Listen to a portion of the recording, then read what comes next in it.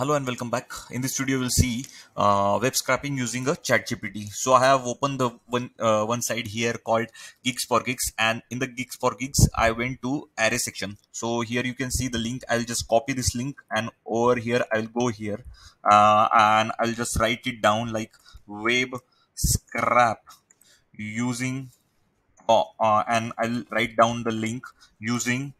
Uh, Python because I want to use the language Python. You can use any language you want to because I have a knowledge about Python, so I am using this one.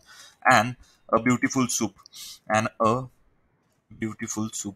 Beautiful soup is a library used for web scraping. So I'll just let's see what ChatGPT do for us. Means क्या कर सकता है? I will see here over here.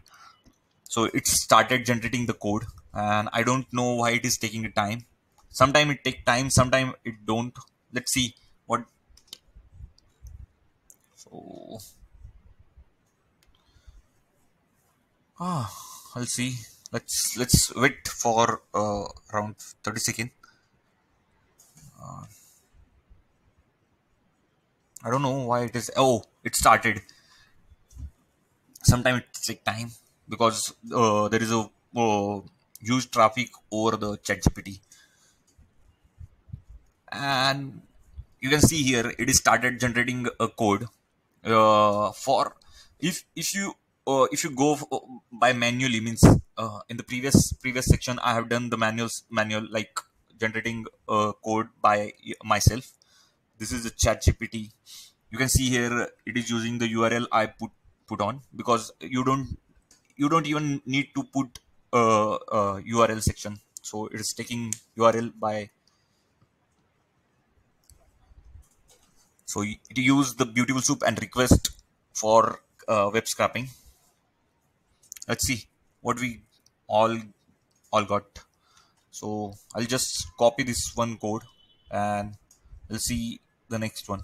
First of all, I'll copy and paste over here, and this is what we get nothing from here. I'll copy this one because if I copy this code, I will get all the h2 headings in the page. Hopefully, if I write here heading,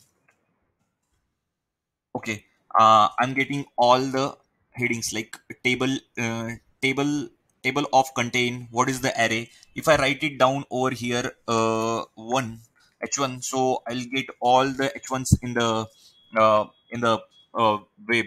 So you can see here I'm getting the class name. So over here you can do more thing. If you write it down, find all link in it, so it will find all the links in the page that we have taken the url.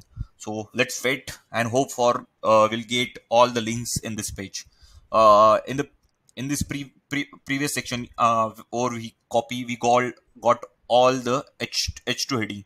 Even though you can change here and we'll get heading like if h5 is there, we get h5. There is no h5 as a string, will try with h3. And here you can see the whatever the h3 we are getting over here. So you just need to, okay, it started generating. We'll see, we'll get uh, the links in the page. We'll wait till it generate all the code. So it just write a. I'll copy this code and wait for till it generate all the codes. It is using the for loop to get all the links in this in the in the page. So just wait. So I will just print this code.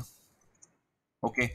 And I'll go over here and just copy this one code. So uh, we are using the for loop to get all the, here you can see all the links in that page will getting over here.